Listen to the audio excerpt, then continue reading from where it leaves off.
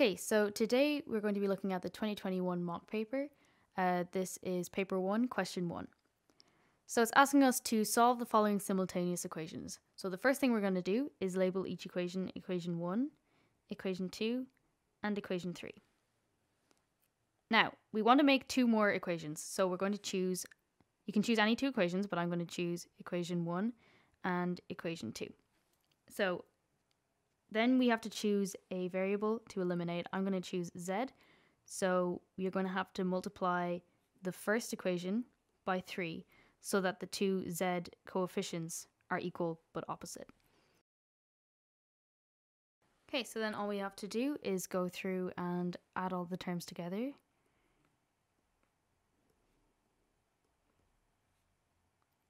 These two cancel out. Okay, and now we have equation 4.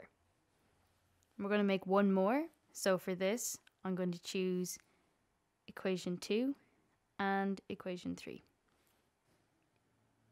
So equation 3 is a bit tricky because we have these two fractions.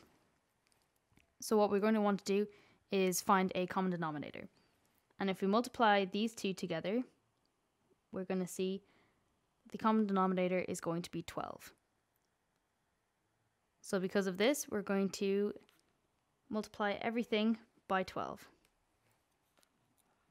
So we're going to see that that is 12 over 4 x plus 2 times 12 over 3y .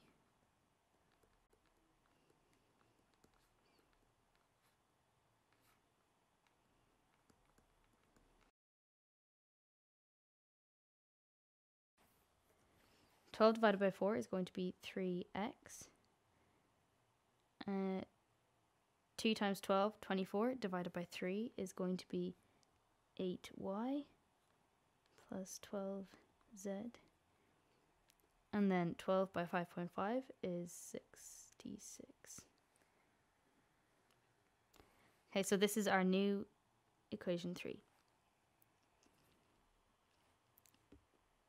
So again, we want to cancel out the two z's. So for that, we're going to multiply equation 2 by 4 so that both of the z coefficients will be 12.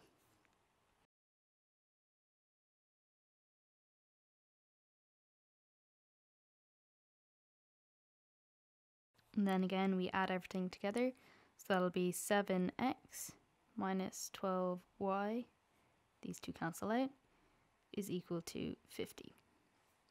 And that is equation 5. So now we're going to want to take equation 4 and equation 5 and choose another variable to eliminate. I'm going to choose to eliminate the two x's. Okay, so now what we want to do is multiply equation 4 by 7, which is the coefficient of the x on equation 5, and then multiply equation 5 by 10 by the same logic.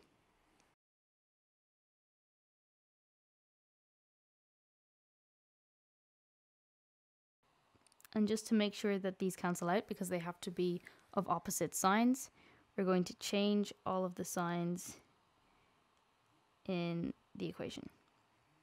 So that means these two will cancel out. This added together is 169y.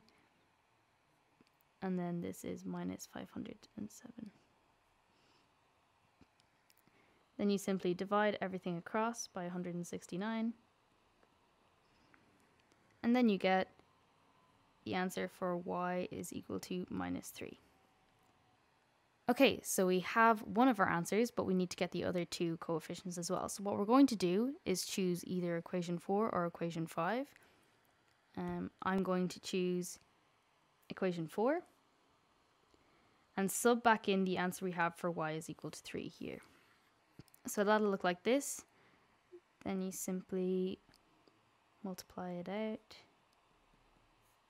bring it across,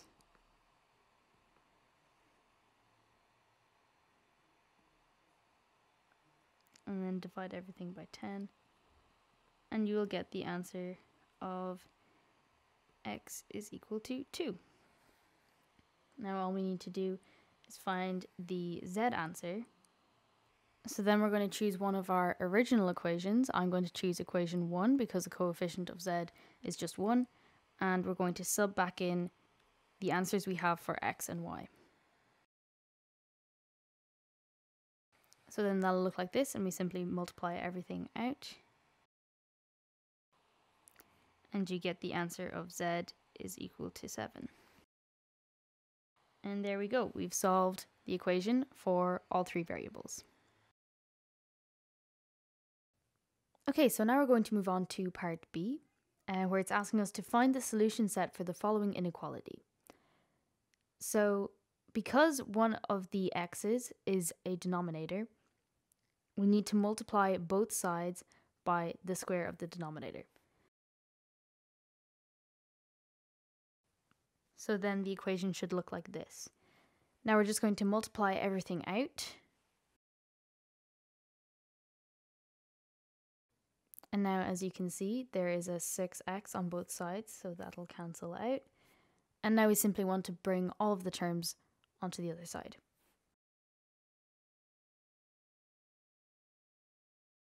So then it should look something like this. Now we want to solve this quadratic equation here. So to do that, we're going to multiply these two together. So that's going to be 1 times 21, which is 21. And the factors of 21 that we'll add together to give us 10 is 3 times 7. So then we'll simply put them in like this and then solve the equation as normal.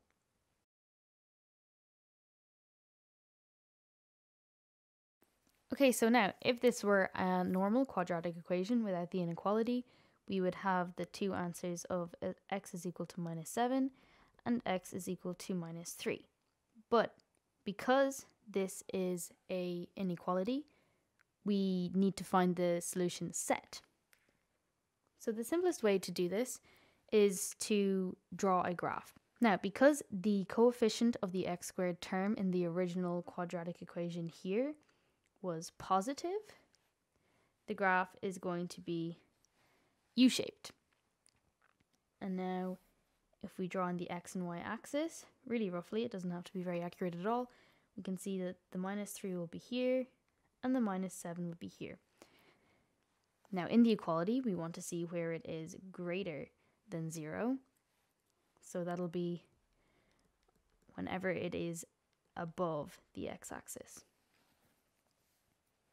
Therefore, we can see that the answer will be whenever x is less than or equal to minus 7, and also whenever x is greater than minus 3. And then you have that part solved.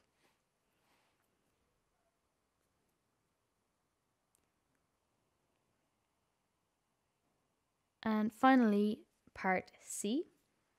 This is asking us to solve the equation of 3 to the power of 2x plus 1 minus 28 multiplied by 3 to the power of x plus 9 is equal to 0.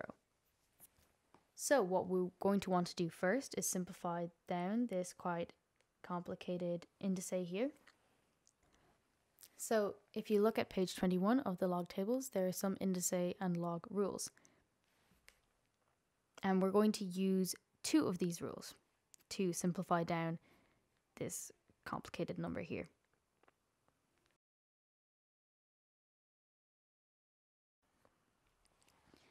And those 2 rules are a to the power of p multiplied by a to the power of q is the same as a to the power of p plus q. And then also a to the power of p to the power of q is the same as a to the power of p times q. So then, from the first rule, we can see that 3 to the power of 2x plus 1 will be equal to 3 to the power of 2x multiplied by 3 to the power of 1. Then we can also see from the second rule that 3 to the power of 2x would be equal to 3 to the power of x squared. Therefore, we can put that all back in here and see that 3 to the power of 2x plus 1 is equal to 3 times 3 to the power of x squared. Okay, so now we're going to put that back into the original formula. And then to simplify things even further, we are going to let 3 to the power of x equal y. So as you can see, this is just a normal quadratic equation. So we're going to solve it in the way that you would solve any other quadratic equation. So first, multiply 3 by 9, which will give you 27. And then the factors that will come together to give you minus 28 will be 1 times 27. So then you put them back into your equation like this, and then you solve as you would any other quadratic equation.